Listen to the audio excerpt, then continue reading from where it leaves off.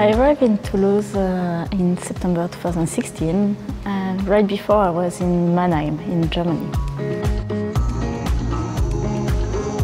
I'm working on models of demand and supply that describe markets where products are differentiated.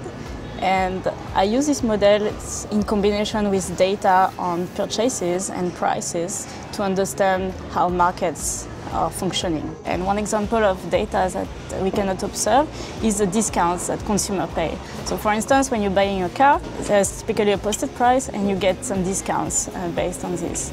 And so I'm developing a method to estimate jointly the market determinant and these unobserved discounts. What I like about Toulouse is that it's a great city. It's not too big, not too small, it has a lot to offer. And it's perfectly located between the sea and the mountain, which I love both. And Toulouse is a wine region, and I'm a big fan of wine.